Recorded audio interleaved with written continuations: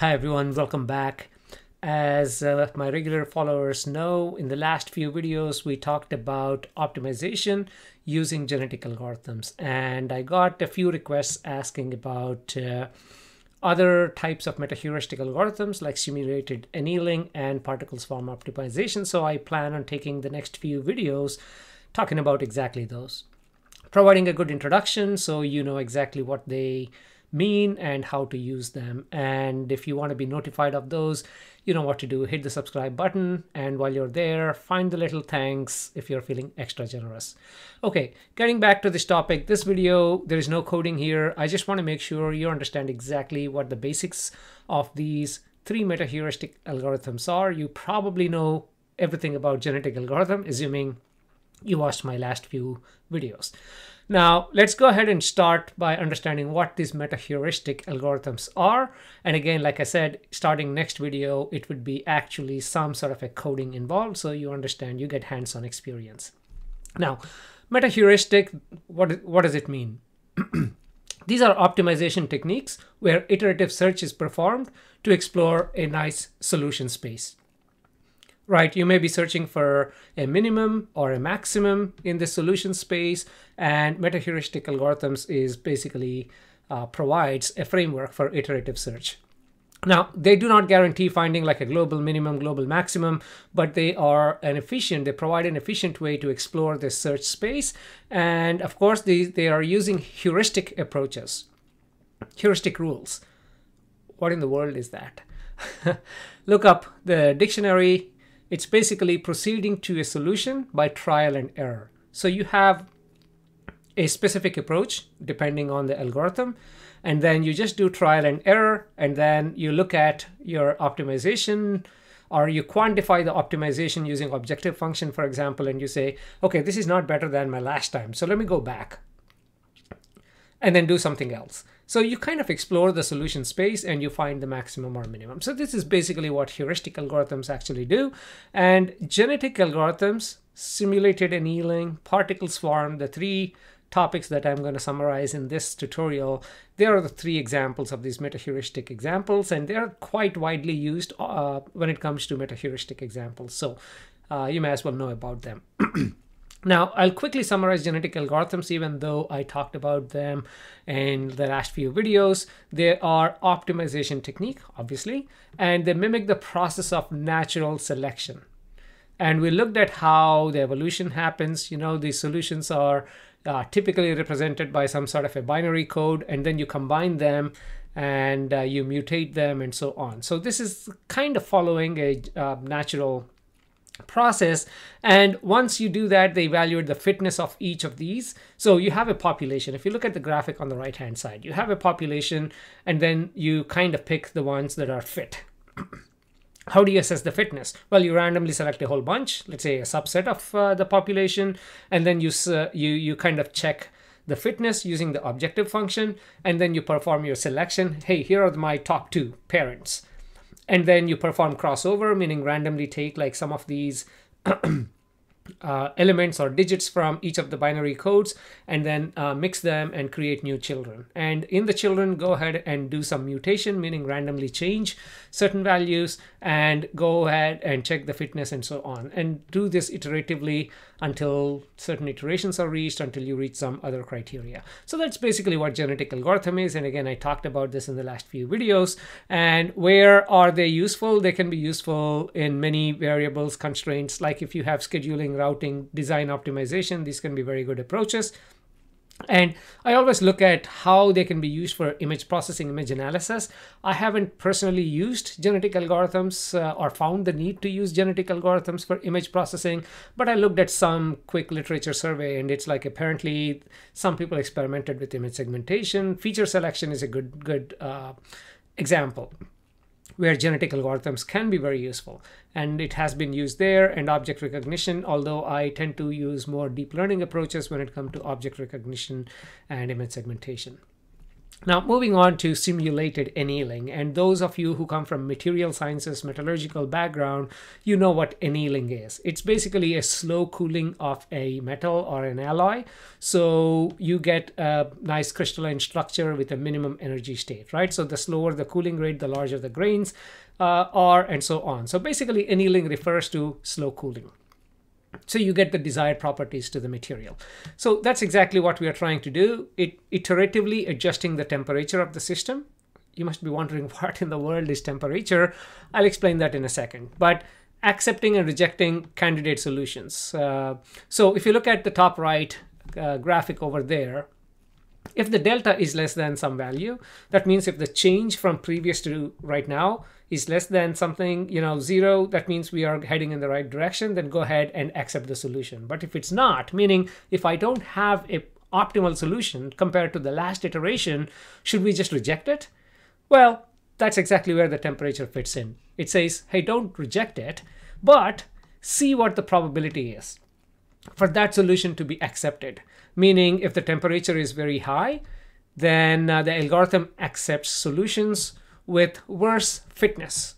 Even though it's worse, it just accepts it because that allows us to explore the search space. Yeah, that way you're not stuck in the local minima. You get out and you explore the search space more. And that happens at high temperatures, right? But you schedule the temperature as the iterations go by, you decrease the temperature. So as the temperature decreases, and of course, how do you change the temperature? You kind of schedule a temperature, like you can decrease it by a specific amount every iteration. Now, it's basically that's pretty much it. I'll talk more about this once we get to each of these topics, but at a high level I want you to understand what's going on. So you have an objective function, you have iterating through these different values, and now you say, okay, compared to the previous, right now I have better result. That means go ahead and accept it, or this time I have a worse result. Instead of just rejecting it, you're saying, okay, there is a tiny probability that this may be possible. So with that probability, and how is that probability defined? It's just defined by e to the minus delta over t, and t is the temperature. And this is the equation for annealing in general, right? The slow cooling. Okay, now simulated annealing, what is it well suited for? If you have large search space with many local optima, like minima or maxima, whatever the local optima is, then in such a problems, then this can be a preferred choice.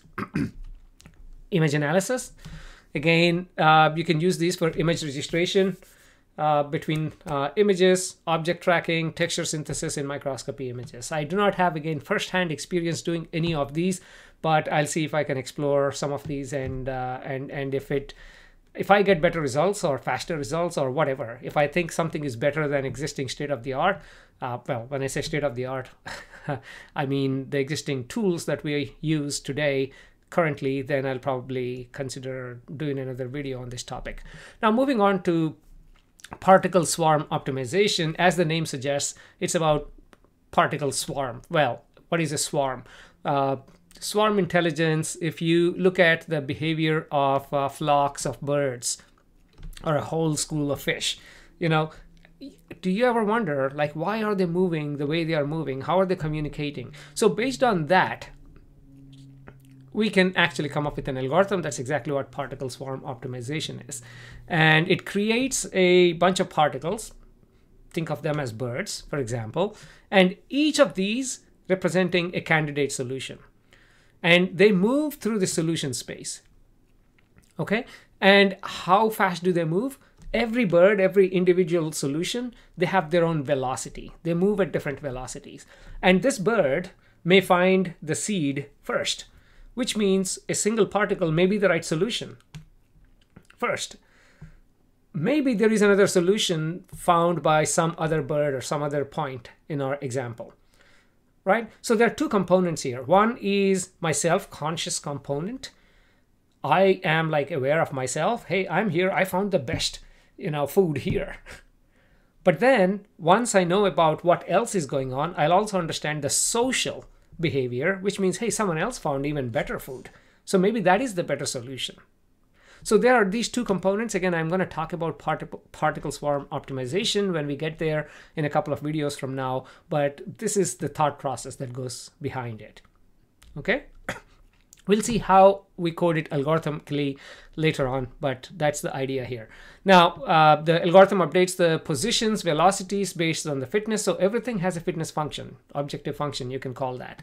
Yeah, you look at the current solution and the local and global best solution. This is what I was just explaining. Hey, I found the local solution, which is my own solution. I found this amazing food here, but then I send a message to my friends and they're like, hey, I found this thing somewhere at some other place. I'm like, oh, that's better than my solution, right? So that is the best one. So you got two components, local and global solutions. And the third component is velocity, the speed at which I'm doing my search to find my solution, the speed at which these are traveling to find the best solution. So that's the third component. Okay, now it's suitable for solving nonlinear, dynamic optimization, machine learning, signal processing. There are various applications. Again, depends on exactly what type of optimization you're looking for. But yeah, you have three algorithms: genetic, simulated annealing, and PSO, and to test on your optimization problems. And it has been used for feature selection, image segmentation, classification in microscopy images. But again, when it comes to segmentation and classification, I tend to rely on deep learning. And apparently deep learning is replacing everything that we know of, like the traditional algorithms, but still optimization, like feature selection or any other engineering problems, this may be you should consider this. And again, I'll do a steel strength analysis using all of these. I have already done that using genetic algorithm, but let's do exactly the same problem using the other two approaches.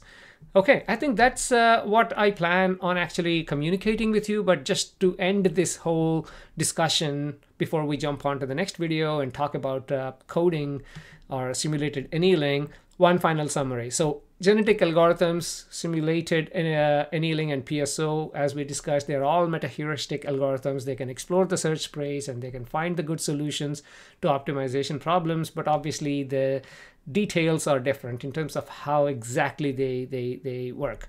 As you know, genetic algorithms, we already talked about it. I mean, it simulates the natural behavior, natural genetic how genes actually work, but they're good at handling complex problems, especially where you have many variables and constraints. Yeah, and simulated annealing is well suited for finding the global optimum. Again, if you have large search space, think of simulated annealing. If you have many variables, think of genetic algorithms. And if you have nonlinear dynamic optimization problems, think of particle swarm. But there is a huge overlap between what they can do, obviously, but then they are good. Sometimes one is better than the other. That's the summary here.